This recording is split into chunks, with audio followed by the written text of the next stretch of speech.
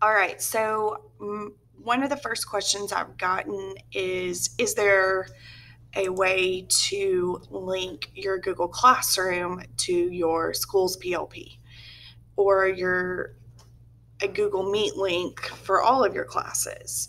So yes, there is. And to do that, what I have done, and there may be an easier way to do this later, but what I have done is I've added them to this course resources folder.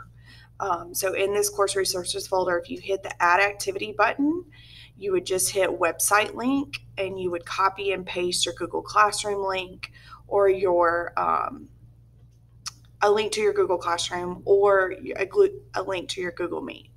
So really quick, let me show you what that looks like. So here I have my Google Classroom Meet, and if you hit preview, you can see kind of what the kids would see, and it'll just take you to Google Classroom. The code doesn't work because I'm not in yet. So anyway, we'll figure that out. For Google Classroom, I'm going to preview that.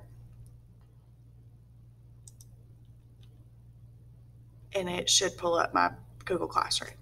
Now, you may want to put some more content or information right here.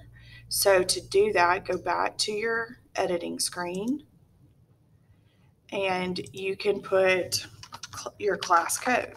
So my class code is, let's see if I can find my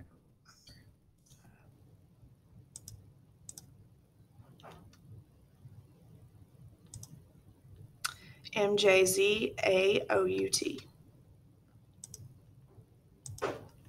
MJZAOUT.